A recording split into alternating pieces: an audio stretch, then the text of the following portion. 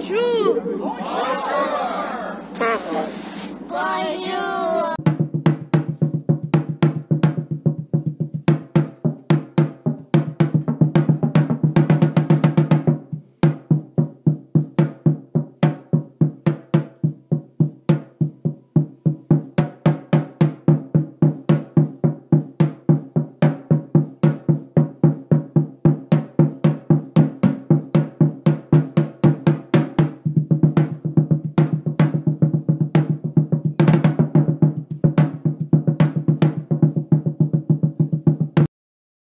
I was born in Haiti, came to the US when I was 4.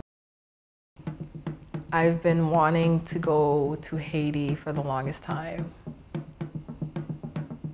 And so when I was active duty, there are these countries that we're not authorized to go to just because we're service members. And on that list was Haiti. I was not allowed to go to Haiti while serving in the United States Navy. The news came down that the earthquake happened in Haiti. And you know, they ask us, they start assessing like, who's got family in these countries because this is what's going on. And you know, it was just devastating. Because I couldn't call my parents, I couldn't call my dad, I couldn't call my family members at the time to figure out what was going on. We were in the middle of the ocean on deployment. Comms was not a priority. Talking to your loved ones was not a priority, you know? So I didn't know what was going on, I had no idea. I just knew that an earthquake hit the country that my family and I call home. And I didn't know the damages. And I knew that I still had family there. A day or two later, they ask us, you know, who wants to go volunteer for this relief program? Because I was like, oh, finally, this is what the Navy does. They help people. Sign me up.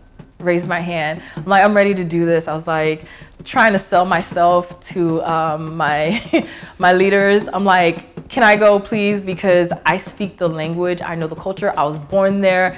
I have family there. I need to be on this side deployment to go to Haiti to help. Who else do you have? Who else is a better candidate? No one, because I can be a translator. Whatever you need, sign me up. I got you.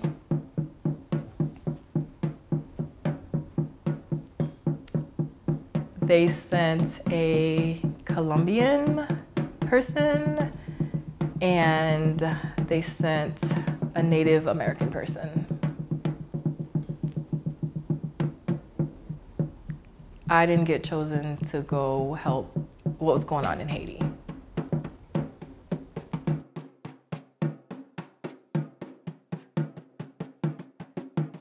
I don't know the reason why I wasn't selected to help Haiti, but it just felt so unfair at the time because this was my opportunity to help others and I didn't get that chance. I didn't get that chance to help my country.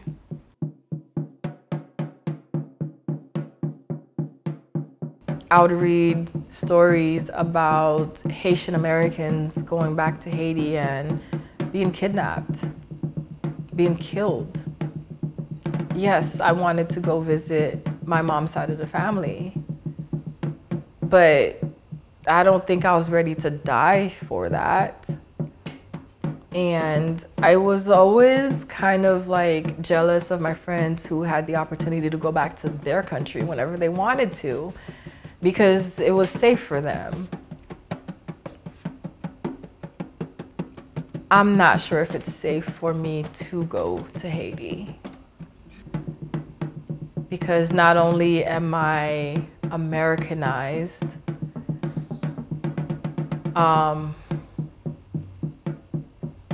I don't know if they would accept me.